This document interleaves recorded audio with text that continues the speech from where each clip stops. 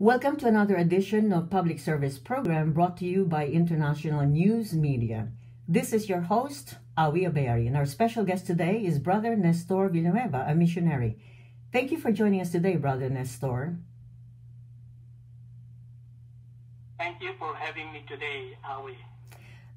For our viewers and listeners, I'd like to let you know that Brother Nestor.Villanueva graduated with a Bachelor of Science degree in Commerce, major in Accounting. But today he's a missionary. So what is a missionary, Brother Nestor, and what is your mission? A missionary is a person sent on a mission, one who promotes Christianity in a foreign country. So what led you to become a missionary? And can you recall any instance in your childhood that prepared you for missionary service? In 1 John 4:19, it says, "We love him because he first loved us." It's the love of God that motivates me to be a missionary.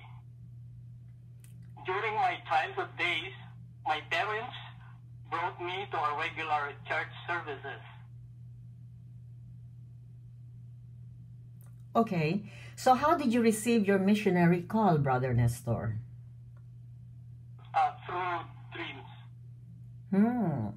How did you prepare for it?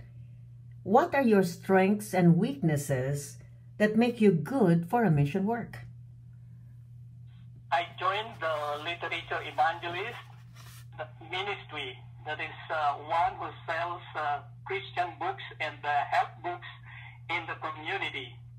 I also give a Bible study and praying with people, going to convalescent in hospital, singing, and giving some spiritual advice to sick people.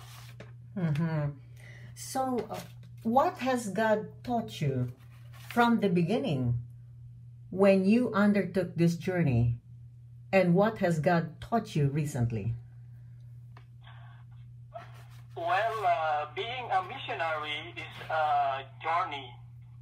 And along the way, God taught me to be always optimistic in life, midst of trials and challenges. God increased my faith and allow me to grow in grace and develop patience, persistence, and focus to His work. What have been the most challenging times and situations in your personal and spiritual life, and what did you do to overcome them? The Bible says Christ came to His own and they did not receive Him. Rejection is always a part of my work. Even my own family, wife and children were not happy of what I'm doing. They even urged me to look for another job. There were times when I kneeled and cried in prayer before the Lord, pleading that the Holy Spirit will enlighten them about the importance and purpose of my mission. Today, they now realize that this is a commitment and a special calling from God.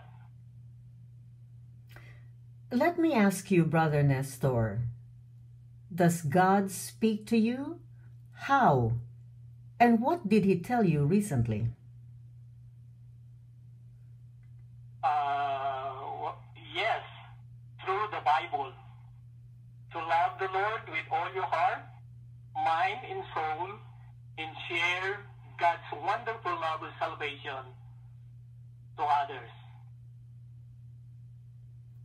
Thank you so much, Brother Nestor. You're listening to our program, Public Service, brought to you by International News Media. This is your host, Awee Abayari, and our special guest today, Brother Nestor.Villanueva. We'll be back for more.